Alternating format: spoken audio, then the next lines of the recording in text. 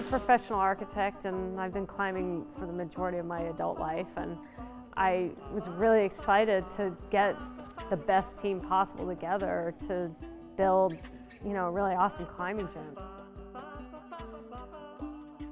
This is a very exciting project for Rockworks. I mean, we're a New England company, and this is a New England climbing gym. All of my guys have this attitude that they can do anything. We start a job and our crew are iron workers. They're welding and working with steel, and then they turn into carpenters and start working with wood, and then at the end we're masons working with concrete.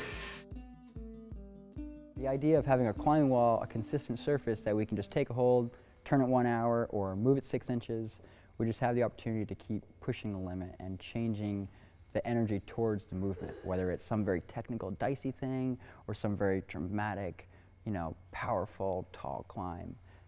The climbing gym just gives you a lot of opportunity to edit your route accordingly, whether it's for the citizen coming in day to day or the pro athlete coming down for the upcoming events.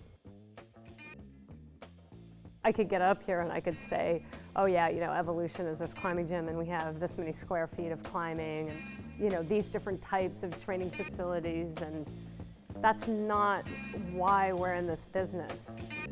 We're not just a climbing gym offering services, because we want to be the conduit that connects the history of the sport to the future of it.